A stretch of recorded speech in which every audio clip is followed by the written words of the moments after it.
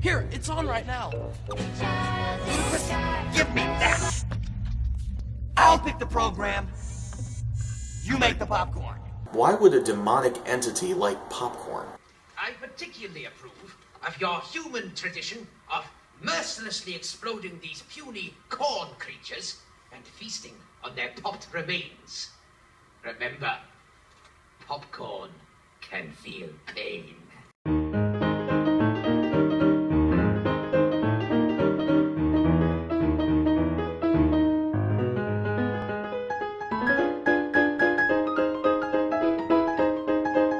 Howdy everybody, I'm Harvey Media, and this is Harvey Media Reviews. Once again, I'm back to review another adventure of everybody's favorite purple-clad, Bible-toting, 80s sitcom dropout, Bibleman. To be honest, I wasn't quite truthful in my last video about why I had stopped doing Bibleman reviews. Well, not my last video, but the one before that. The last episode in chronological order, it doesn't matter. Point is, I wasn't entirely truthful. What I said was, I wasn't going to review any more Bibleman episodes for a while because it was hard to get the footage. That was technically true. I didn't have DVD ripping software until fairly recently, so I didn't have the technology to review this particular episode unless someone uploaded it on YouTube. However, there was another reason. That being that, frankly, the early Bibleman episodes are a lot easier to make fun of than the later Bibleman episodes. Not because the later Bibleman episodes are uncomfortable or anything, it's just that, believe it or not, this is where the series got good. So please, come along with me while we dive into Bibleman and the fiendish works of Dr. Fear. Yeah, I actually own this one. Right off the bat, after the customary quotation of the origin story, we have a brand new theme song for Bibleman. Put on the full armor of God! Full armor seeking. Waistbelt true. This is the theme song that will remain throughout the rest of the run of the Bibleman adventure, or as it would become known retroactively later, Bibleman Genesis. What was Bibleman Old Testament 2 on the nose for you, Tommy Nelson? Our story opens with Miles Peterson and Coates setting up for an anti-drug rally that is supposed to take place the following day. Miles shows Coates that, as part of the Clean is Cool campaign, 2 purple and yellow buttons have been made to be given to Bibleman and a young man, Kurt, the star player of the local basketball team, as they are the leaders of the Clean is Cool campaign. However, our dastardly villain now makes his entrance.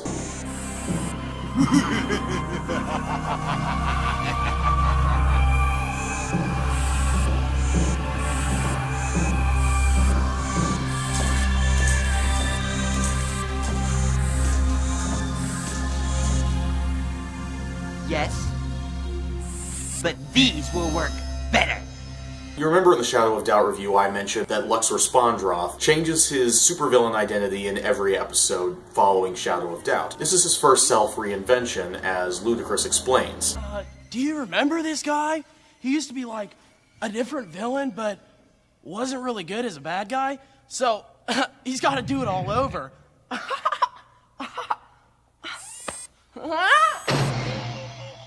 Ludicrous, that's not it at all. I've simply graduated to a higher degree of evil. Just call me Dr. Fear. By the way, does anyone else think the Ludacris looks different? Just me? Okay, we'll move on. This is one of my favorite incarnations, as I really like the voice modulation and the fact that he switched up the way that he moves. If I had anything to nitpick about this design, it's that it doesn't really make sense within the context of the episode and the episode that preceded it. After all, at the end of Shadow of Doubt, Luxor got away scot-free. Why would he then need cyborg enhancements? It would make a lot more sense if this episode took place after the following episode, The Master of Misery, or any other Luxor Spondroth episode. Almost every other episode that Luxor Spondroth appears in, he is killed at the end of. Spoilers. So it would make more sense for him to come back as a cyborg after being killed one of those times as a sort of hand-wave-away explanation for why he's still around, like Frieza in Dragon Ball Z. Maybe Ludacris is right. Maybe Luxor Spondroth got really depressed off-screen after he failed in his duties as the Shadow of Doubt and decided to reinvent himself as a cyborg. Or maybe his evil demonic masters tortured him for his failure, and that's why he's now a cyborg. In case you think I'm being sarcastic talking about his satanic overlords, just wait and see. Anyway, we now cut to the Clean is Cool campaign itself, which as part of the campaign is performing one of the worst anti-drug songs. No, one of the worst songs I've ever heard in my life. News to me, there's a lot of cats want you to stay around. Keep it up, there's a hole in the ground. Being live. I said being live. One, what is wrong with the backup singers? It sounds like they're in another room. Did someone forget to mic them and put them on helium? Second, swing dance music? Swing dance music? Really? You couldn't get a rock group or a rap song, or you're making that Flintstones Jr. show look good by comparison.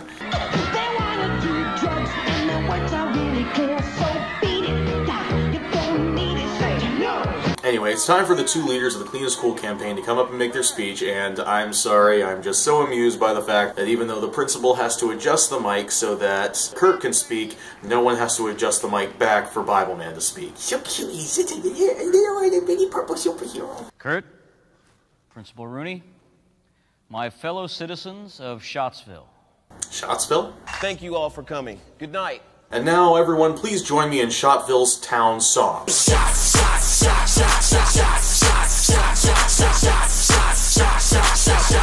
Everybody! But little do they know that Luxor Spondroth and Ludacris are actually spying on everything that they do. It's now time to introduce you all to another new mainstay character of the show, Lucy, the link to underhanded computer influences.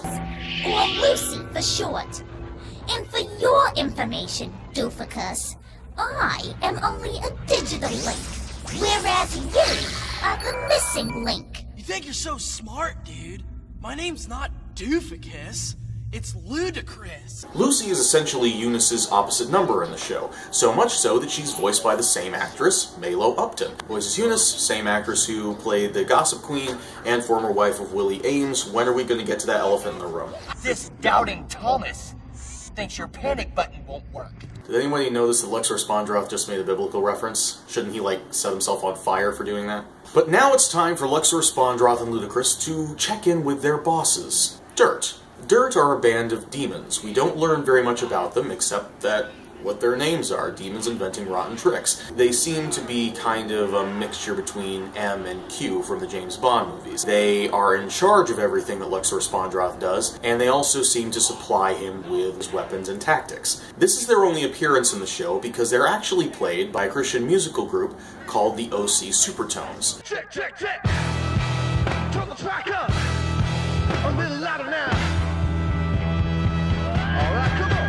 So it was really cool for me, who had been kind of a casual fan of them outside of the show, to see them show up in Bibleman.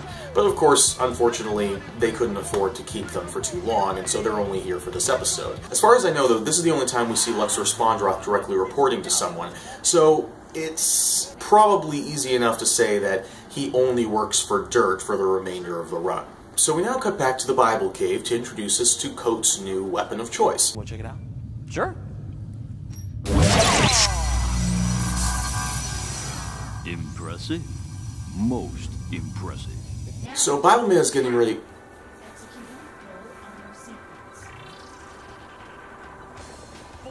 Damn. I got pretty in between edits.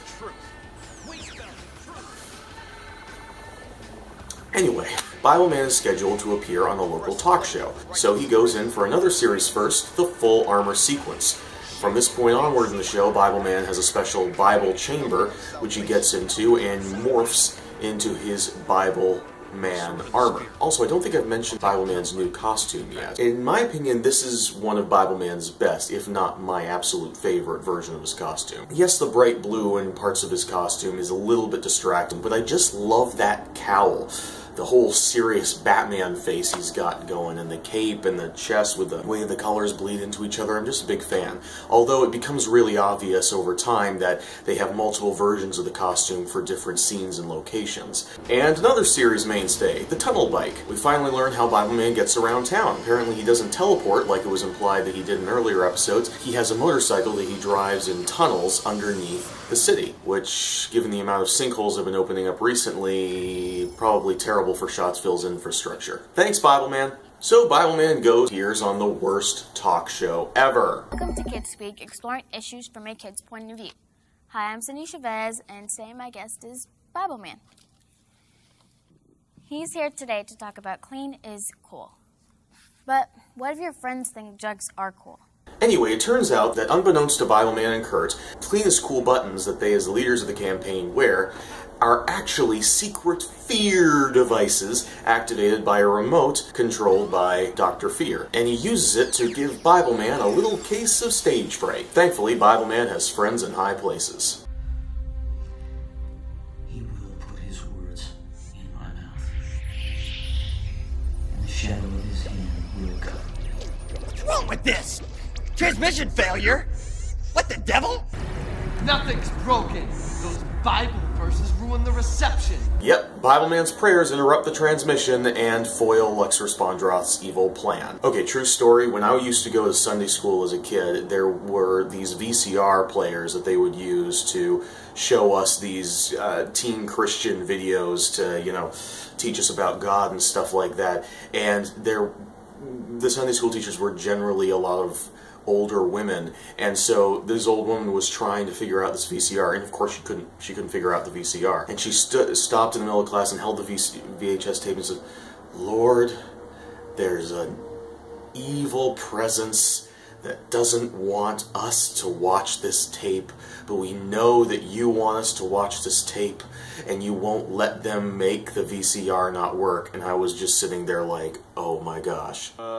Sunday school memories. So, without being able to attack Bibleman any longer, Dr. Fear turns his eyes towards Kurt and starts affecting him with the fear laser instead. One thing that I have to say about this episode is that it shows the effects of fear really, really well. It's just very smartly done. Fear is often a kind of mental inhibitor that keeps people from being able to act. In this sequence, Kurt is a very good basketball player. We've been told that he is, and we see him making baskets. However, once he's hit with the fear, he starts to miss baskets. He loses his confidence and therefore starts to mess up. And eventually, towards the episode, he starts even getting afraid to say that he's afraid. Over the course of the episode, both he and Bibleman spiral into fear in a way that is very relatable for everybody. They start with being afraid and lose confidence, then they're afraid of their friends finding out that they're afraid. They get belligerent and angry when people try and tell them that they're better than they think that they are because they're afraid of being let down. They're afraid of letting themselves down. This is what I mean when I say that this episode is where Bibleman really starts to get really strong stuff. The lesson that is shown in this episode is one that is very important to know. The part of the story that's not as well executed is the whole anti-drugs thing. Regardless of whether you liked the song or hated the song, we know that Dr. Fear is doing this mission because he was told to by demons. Whether or not he's a demon is something we'll discuss later. But why are drugs so important to the devil? I know, don't do drugs and all that, and yeah, drugs can be very detrimental to your health. But A, they don't talk about, like, what drugs they're talking about. Like, are there different drugs that the devil likes better or not? Is marijuana the devil's tool? Is cocaine the devil's tool? Are they just all the devil's tool? Is Advil the devil's tool? I can hurt myself with that just as easily as I can hurt myself with the other stuff. What if I have a prescription for the drug? Is it not the devil's tool then? Does the devil, like, just want people to get high because it will turn them away from God? Or does he want to start worshipping Snowflame? Is that what's going on? Personally, I think that Dirt came to Luxor Spondroth and said, hey, we want you to use a fear thing, start spreading the devil's gospel among the people or whatever. And Luxor was like, okay, I want to start with these two people. And they were like, okay, anybody's good for us, and that's Bibleman. He's given us trouble in the past, let's start with them. What they don't know is the reason why he chose those people is because they run the Clean is Cool campaign, and Luxor Spondroth is actually not a demon, but a human who is a drug smuggler. Yeah, it's a lame explanation, but it's the only explanation I got. And given what's going to happen in future episodes, It's not that far off. Anyway, with all the fear lasers going around, Bibleman thinks that something's up, and so he tracks down Dr. Fear to the basketball court, and they have a good old-fashioned smackdown. Hey, didn't you used to be another villain? Yes, but I'm trying something new. For a guy who just reinvented himself, you sure don't fight any better. Hey, you used to be on other shows and no one's making fun of you. That's because those shows were networked. This is home video.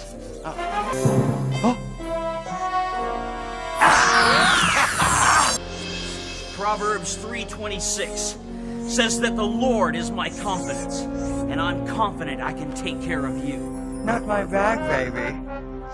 But the game's just beginning.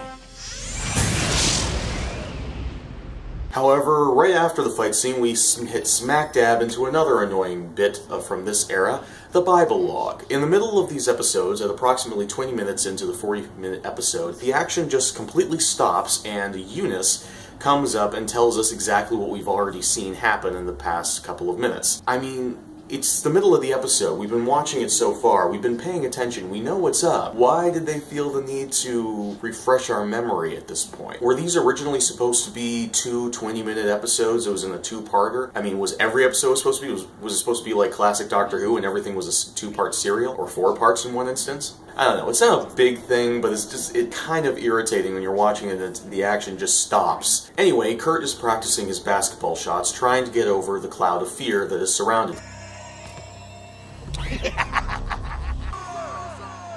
Hey, Kurt. Oh, Bibleman, it's you. Yeah, it's me. How's it going? I'm quitting the team. I can't do anything right. The big game's tomorrow, and I'm gonna blow it. Now, come on, Kurt, calm down. I think that you're being attacked by fear. And I'm not surprised because you're a leader. And the enemy wants to stop you. But you don't have to listen to him. The Bible says in Philippians 4:13 that you can do all things through Christ who strengthens you. What do you say? Why don't you give it another try? Okay.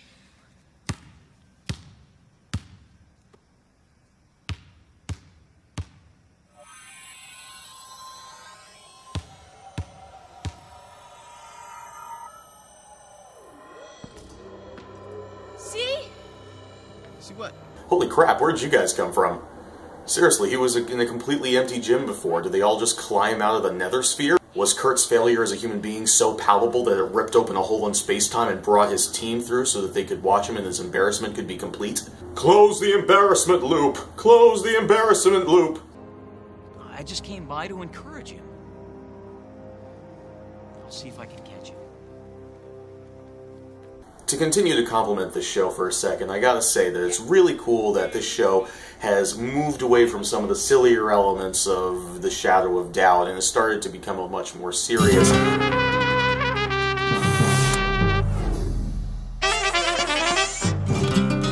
Yo quiero taco smell. Welcome, my brother. Never mind. Bibleman's fear causes him to falter and is therefore defeated. But that doesn't stop Coates from being frickin' awesome. Again. Bibleman? Kurt! Yeah! Coach, look out!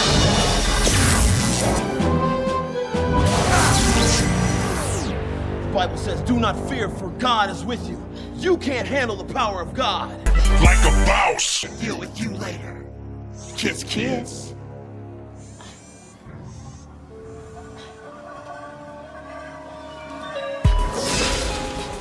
That was too close. Are you okay? No, I'm not. Oh, which fear just came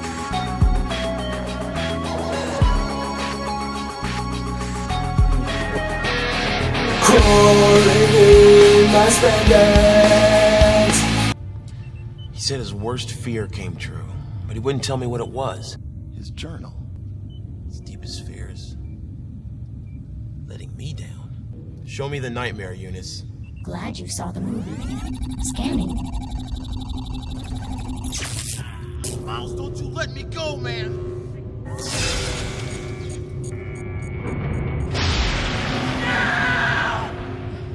So Eunice squealed on me, huh? He made me. Coates, I've always been afraid that you'd get into a jam and I wouldn't be able to save you. Eunice, access Bibleman history quiz. Now, what famous fisherman let God down not once, but 3 times? Hint. His mouth was bigger than his net. Peter. Yeah, it wouldn't be Bibleman if we didn't dumb something down. But now we come to another kind of weird part of this era of the show, the scientific explanation. You see, in this version of the show, what the villains do to our main characters is not actually a metaphor. I mean, it kind of is, but it kind of isn't. It's a metaphor, but only for the audience. In-universe, it's not a metaphor. It's not just them having magical, evil powers. There's an actual modus operandi and a reason why everything works. Like I said, the fear laser can only affect people who are wearing the clean as cool badges. And now we have Bibleman and Coach scientifically explaining to us how the fear laser actually works on your nervous system and stuff. I knew it. These are composite digital sub-frequency receivers. They must be emitting fields of panic signals being transmitted by that fear character. And those panic signals are magnified by our own inherent fears. The signals will also cause you to sweat, further heightening your fear since water is an excellent electrical conductor. Water and salt, the ingredients of sweat. Yet, that exploding shark was pulling my leg. I mean, I get that this is a trope for superhero shows, but why is this necessary? It's Bibleman.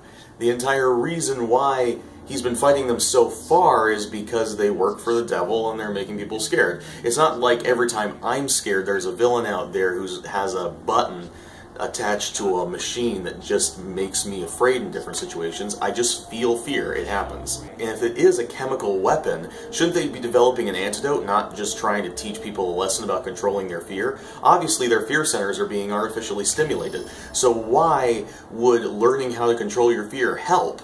You need some drugs. Oh, that's right. Drugs are the devil's tools. Got me again.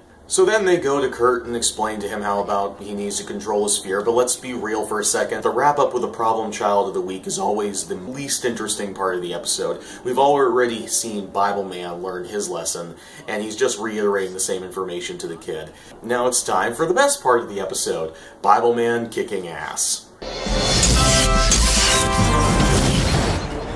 That's what your side always wants us to believe. But Psalm 27:1 says that the Lord is my light and my salvation. Whom shall I fear? Oh, will my craving of spiritually themed violence ever be sated? We'll get to you. Isn't the championship basketball game supposed to be happening right now? In the gym? And they're fighting in the gym? Is the basketball game happening just off screen and everyone's just ignoring the superhero fight in the corner? Oh, those don't work on us anymore, but they will work on you. Your fears will always come back to haunt you. Right back at you, fear dude, with a little help from 1 John 4:18. Perfect love casts out fear.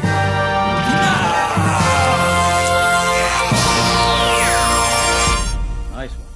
Thank you. Wait, that shouldn't work. They're not wearing the badges. Oh well. Luxor Spondroth is disintegrated by a remote control signal. I don't know. Maybe he's actually using it to teleport away and it's all a trick. I don't know. And once again, the day is saved thanks to Bibleman and Coates. Like I said at the beginning, this episode rocks. Even though the Shadow of Doubt made great moves towards quality, this is, in my opinion, the first real episode of what would make up the peak era of the Bibleman Adventure show.